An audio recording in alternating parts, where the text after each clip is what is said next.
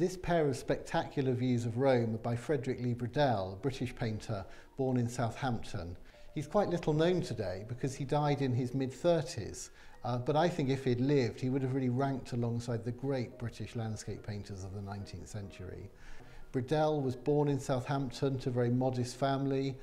He had apprenticeship with a frame maker and restorer. His work was spotted by local patrons, including James Wolfe, who was a merchant in Southampton.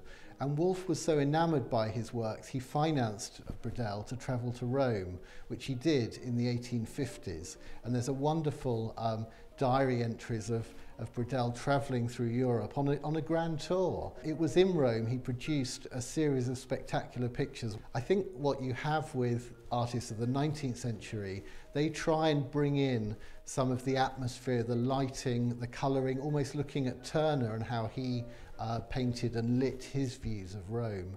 So whereas maybe earlier works are slightly cooler and colder, these are really rich in colouring.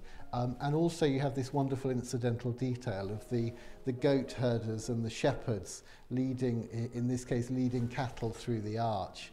And then just people in the other view, people just going about their everyday life, the washerwomen with baskets of washing and fruit and so on.